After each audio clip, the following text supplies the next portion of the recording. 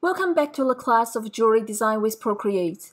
In this class, I will introduce a few brushes that we'll be using regularly. If you are using other software instead of Procreate, you can find brushes with similar features.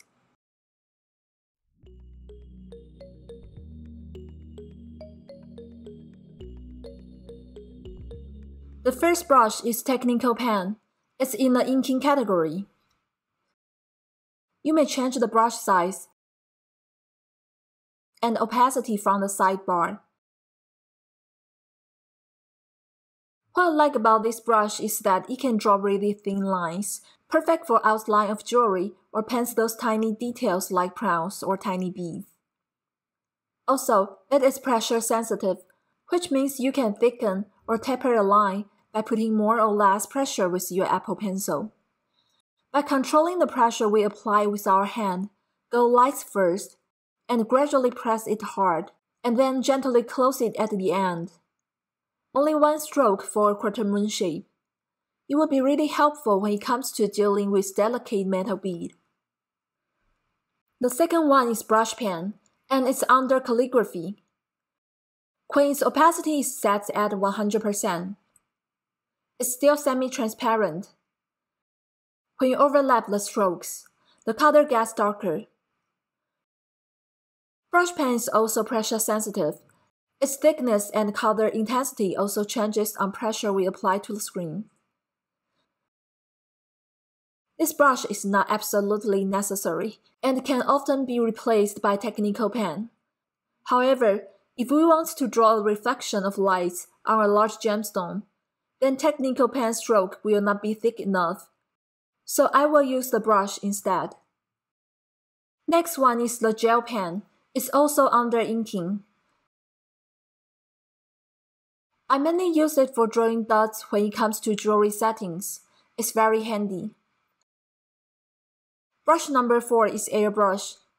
There are so many different kinds of airbrushes under this category. I will use medium airbrush. The color and intensity also changes with the force of our hand. The last one is the Flare brush from Luminance. We can use it to highlight gemstones and make them look brighter. I like to use it as the final touch for decoration, great for expressing brilliance. These 5 brushes are the brushes that we will use repeatedly in this course. It's not that these are the only options we have when painting jewelry, but they are good starts for meeting our needs, and that creates great results. Once you are familiar with the whole painting process and the techniques, trying out different brushes to create your own style is a lot of fun. Here is the tip for creating your own brush category, which I highly recommend because it saves time from finding the brush you need while you are focusing on drawing. First, let's extend Brush Library, and tap to slide down the left panel.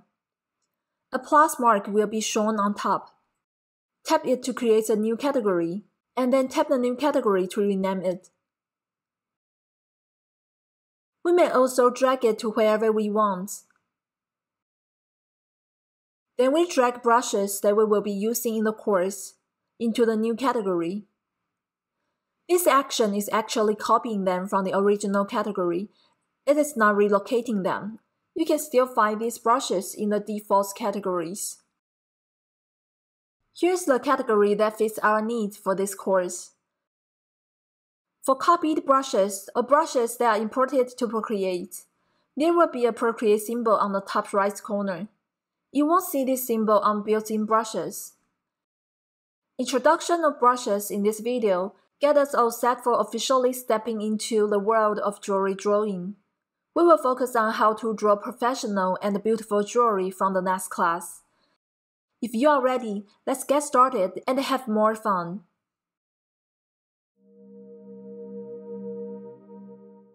If you like this video or you want to learn more about jewelry design and rendering, please subscribe my channel and turn on notification.